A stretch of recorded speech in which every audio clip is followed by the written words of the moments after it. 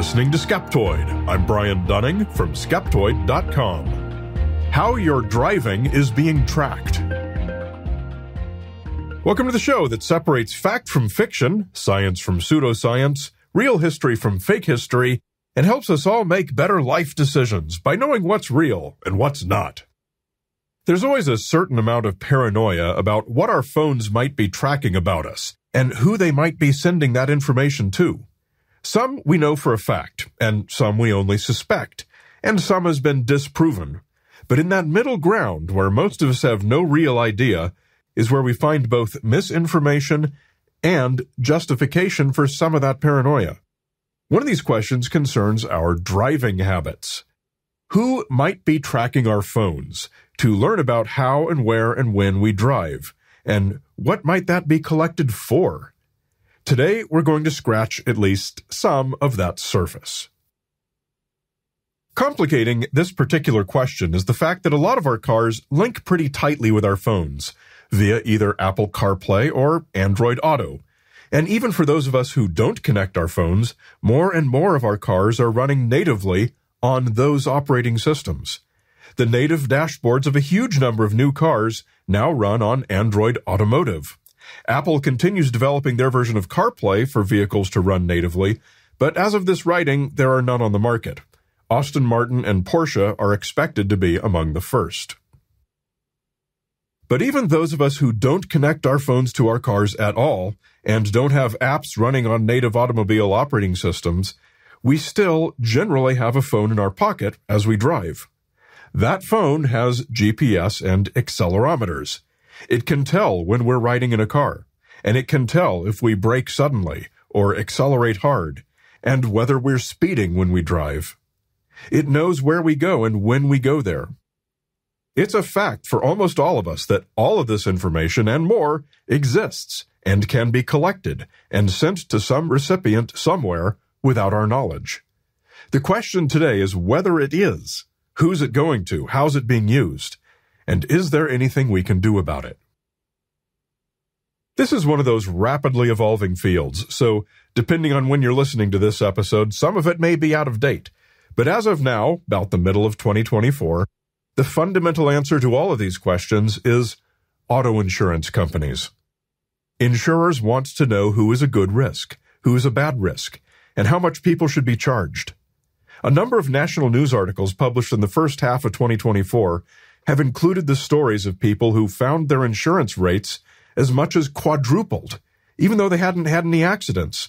And after some digging, they found that seemingly innocent apps on their phone had been collecting data on their driving habits, called telematics, and transmitting it to companies that resell individual driving scores to insurers. Yes, the fact is that an entire industry exists to harvest driving data from apps on your phone and in your car in order to calculate the right cost for your car insurance. Before we get to the obvious question, which is, how do I prevent these apps from doing this, let's look a little closer at how this whole ecosystem works. Some app on your phone offers you some service that you have to agree to. You may have done this years ago and don't remember doing it. But now that that app has permissions, it collects all sorts of data on your movements. Generally, this does not include your location or where you drive to, but rather telematics like your speed and hard movements like braking, accelerating, turning hard, or crashing. It also includes how often you use your phone while driving, not just calling or texting, but even just picking it up. And it includes whether you're speeding, as measured by the speed limit at your location. The app then sells that data to a company that does analytics and risk assessment. And crucially, the data they sell does include your identity. So these telematics are tied to you personally. The three best known of these companies are LexisNexis, Verisk, and Arity. Arity is owned by Allstate Insurance Company. The analytics company then assesses each driver's behavior and boils all of that data down into a single safety score from 1 to 10, 1 being a safe driver, 10 being a risky driver. This is from Arity's website. We look at drivers' performance behind the wheel, including how often they brake suddenly, speed, or use their phones. We score these behaviors using our highly predictive Drive Site risk score, and we group individuals into 10 different risk categories. Risk Category 1 drivers represent the lowest risk drivers, while Risk Category 10 drivers represent the highest risk drivers. What they end up with is an enormous database of personal identities with safety scores. It does not include locations or any specific drive information, just who you are and how risky of a driver you are assessed to be. Then the car insurance companies, all of them, buy this data from LexisNexis, Verisk, Arity, etc., for all their customers for whom it's available. The suspect apps that might be first on your list to worry about are the obvious ones we use while driving, navigation apps in particular, plus entertainment like music, podcasts, or audiobooks. Fortunately, as long as you stick with apps from the major tech companies, you're more likely to have your data protected. Anything from Google or Apple, including Google Maps, Waze, and Apple Maps, explicitly protects your privacy and does not do any such data collection and sharing. The navigation apps, however, do share other data, basically traffic and speed information that allows fast routes to be calculated. But this is aggregated and does not include personal information, and it's necessary for these services to do what they do. Apps that should be at the top of your concern list are the apps you get from your car's manufacturer.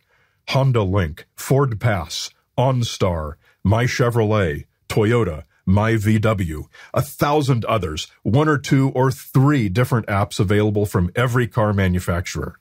In many cases, to use any of these apps' features at all, you're required to agree to data sharing.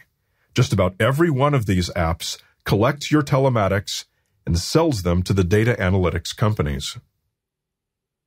Additionally, any app from an automobile insurance company is probably doing the same thing, many of them openly so, pitching themselves with something like, "Use this app to show us what a good driver you are and save on your insurance," when in fact the intent is to find out how terrible a driver you are to charge you more for your insurance. A benefit of getting apps from the Apple App Store is that every app's page in the store includes complete disclosures, audited by Apple, of what data is being collected and shared, and whether it's personally identified as you or not.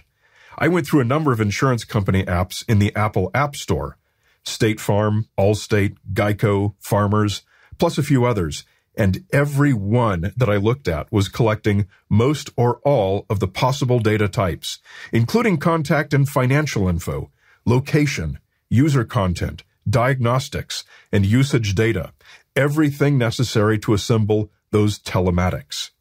None of these are necessary for the app to do what it appears to do for you, the user, which is to access and make changes to your insurance policy.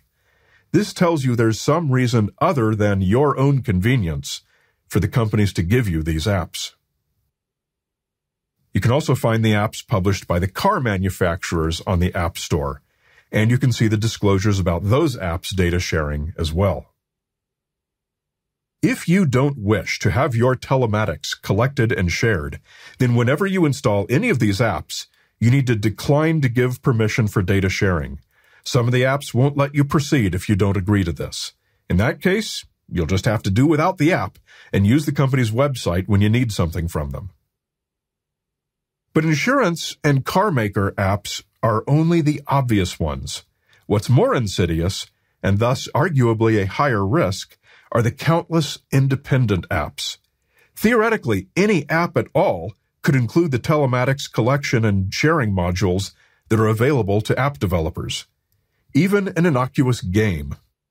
When the New York Times published a series of articles in early 2024 about this, there were 3 apps that they highlighted specifically, which were found to all sell their users' telematics to Arity. Gas Buddy, a really popular app that helps you find the cheapest gas prices nearby. 90 million users, according to their App Store listing, use Gas Buddy. It has 446,000 5-star reviews. Life 360, with 1.5 million 5-star reviews on the App Store, Life 360 is a friends and family location sharing app that lets you see not only where your friends and family are, but also certain connected devices.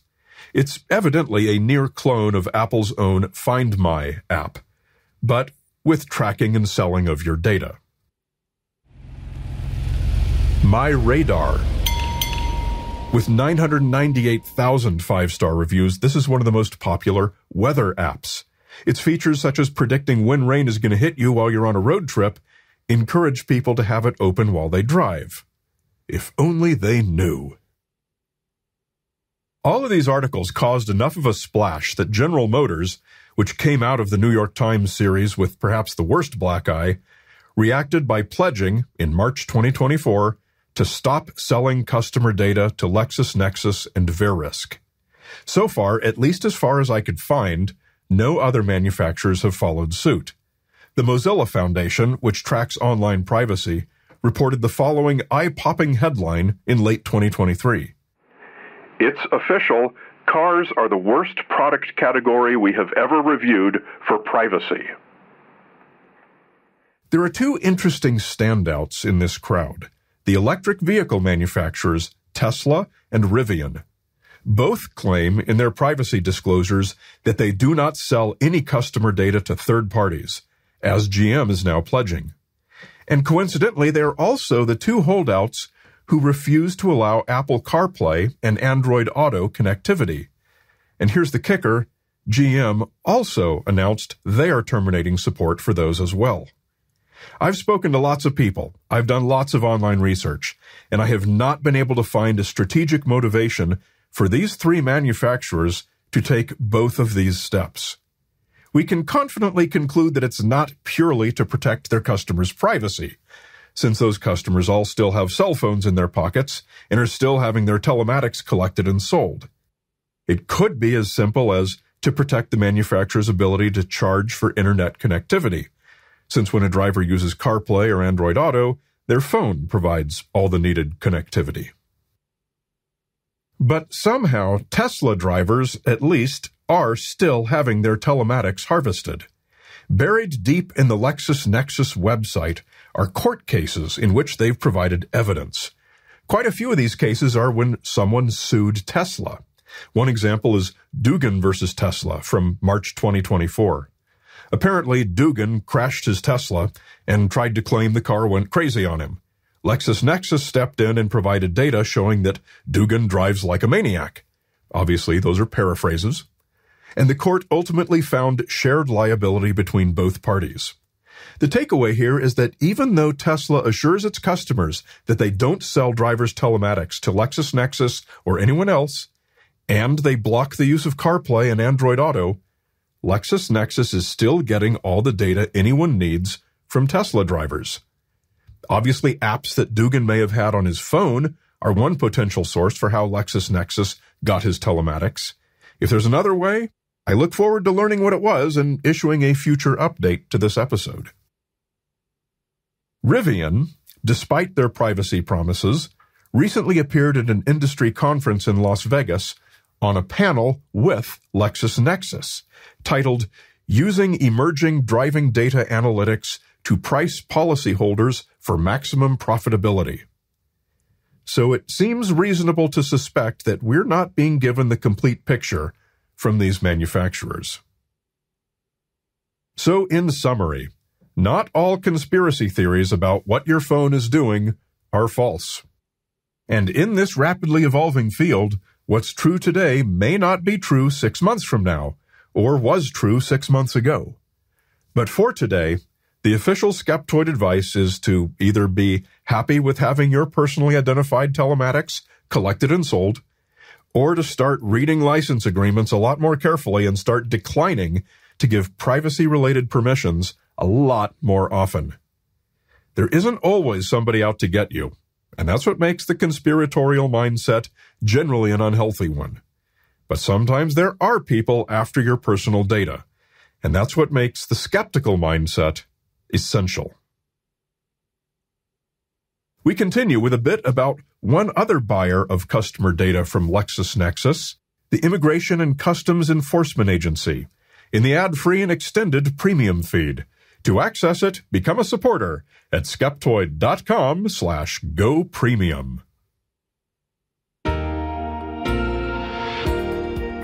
A great big Skeptoid shout-out to our premium supporters, including Mark Allen Kagan, Steve Williams from Murray River Country, Australia, Sean Marshall from Ontario, Canada, and Stan, no not that one, Gordon. Thanks so much, because your premium membership is what keeps us afloat. If you love the show, then make this a two-way street. For just $5 a month or more, tax deductible for U.S. taxpayers, you can help ensure that this material is out there for those who need it for years to come. Just come to Skeptoid.com and click Go Premium. And just as important, are you getting the Skeptoid Podcast Companion email? It comes out each week along with each new episode, featuring the Wonder of the Week, show notes, and much more. If you don't, you're only getting half the show. So come to Skeptoid.com and click on Podcast Companion Email. Skeptoid is a production of Skeptoid Media. Director of Operations and Tinfoil Hat Counter is Kathy Reitmeyer. Marketing Guru and Illuminati Liaison is Jake Young. Production Management and All Things Audio by Will McCandless. Music is by Lee Sanders. Researched and written by me, Brian Dunning.